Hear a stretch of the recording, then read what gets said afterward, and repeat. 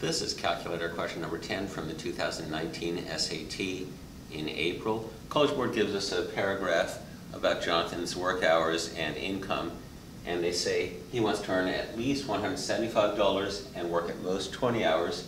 He makes $10 per hour at lawn service and $8 per hour at the gym. L is his hours of lawn service and G is his hours at his job at the gym. So if it's $10 per hour for lawn service, and that's L hours, that would be 10L, which is the expression we see in all four questions. They're not swapping the L coefficient with the G coefficient, which they will sometimes do.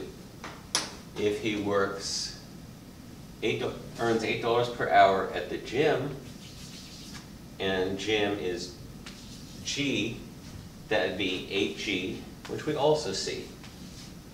So the sum of the 10L for his earnings for lawn service and the 8G for his earnings at the gym would be his total earnings, and we're told he wants to earn at least 175.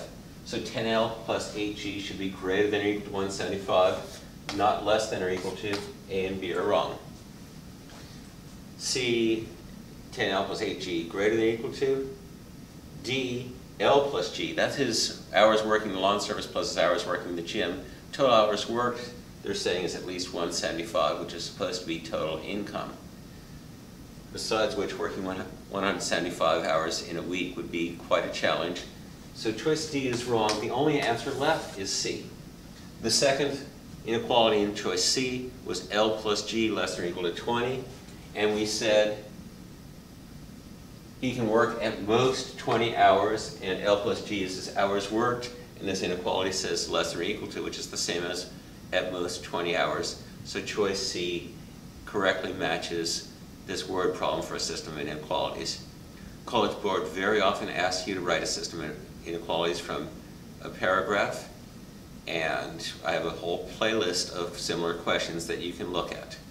Come back soon for my next math video. With math, there's always more.